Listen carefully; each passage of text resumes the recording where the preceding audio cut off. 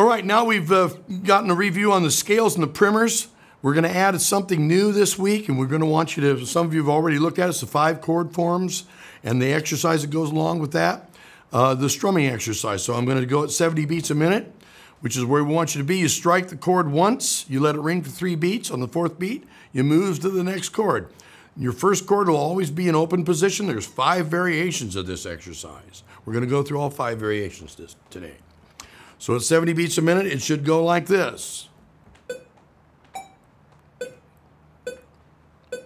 1, 2, ready, strum. 2, 3, next chord, D shape. 2, 3, next chord is C shape. 2, notice where I'm barring. A shape. 2, 3, G shape.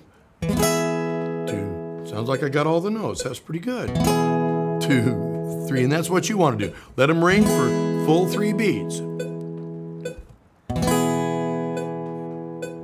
We'll do it. I'll stop right there and to explain to you, if you continue this exercise as it tells you in the book, you'll go up to the next fret, which would be the 1st fret, and you'll bar, and you'll take E out of its open position. So let's try that at 70 beats a minute. So here we go. 1, 2, ready, play. Next chord shape is a D shape. Yeah, we're barring all of these now. 2, 3, 4. 2, 3, 4. All right, we clear up there to the 13th fret. There we go. I need a guitar with a cutaway to do this. 2, 3, 4. 2, 3, 4. 2. Next exercise up a half step. Same thing. 2, 3. Now we're actually in the key of F sharp. We were in the key of E when we started. We're up 2 half steps from there. There's 14th fret. Well, it's hard to reach. Might be tough for people with classical guitars. They won't be able to reach that. So you got to make adjustments. 2, 3, 4. 2, 3, 4. Now the next chord would be G with an E shape, so we'll stop there.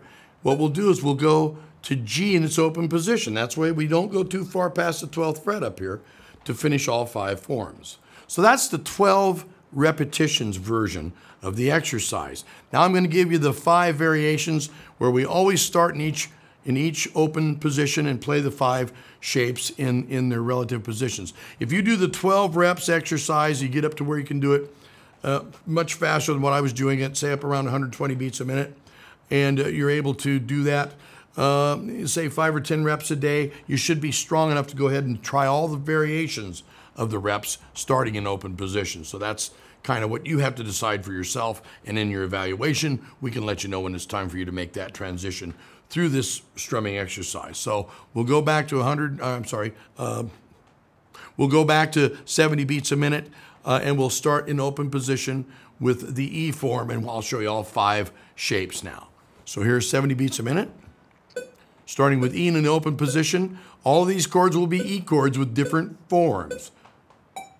2, 3, play. E is an E form, 2, 3.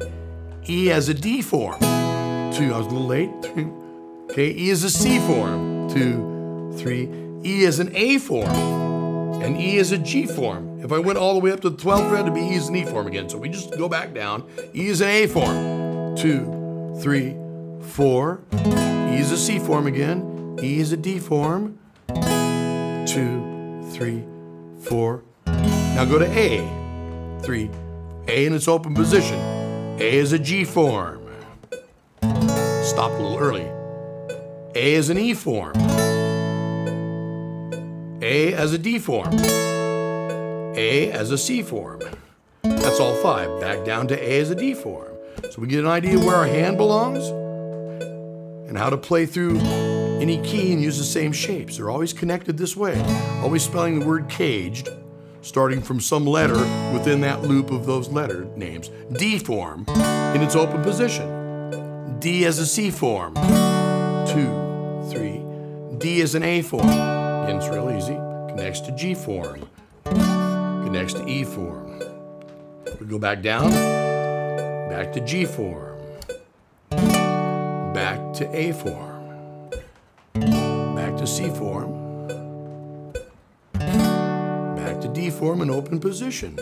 All right, now G form in open position. G form as an E form. There we go. Or G as an E form. And here's a D form G chord. And so on. There's C shape again, here's A shape. We'll go back down through C shape. 2, 3, D shape. 2, 3, 4, E shape. And G in its open position. Now this is real easy. Start with C in open position. C to A to G. Hard reach. To E, to D shape. Remember, after all 5 forms, they just repeat themselves. They just go up and down the neck. If you had an infinitely long neck, this would repeat forever. So the point being, when you get done with this, okay, now you know all the different variances of the 5 chord forms and where your hand belongs. Next week, we will add the scale shapes to those chord forms. That's called a spelling bee exercise. So whenever you're playing a chord, like say a C form chord in the key of E flat, you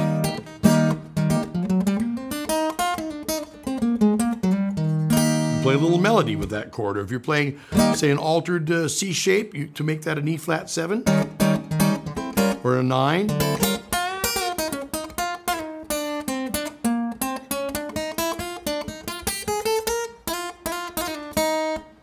So you got some ideas for melody lines that are within the chord and scale shape together.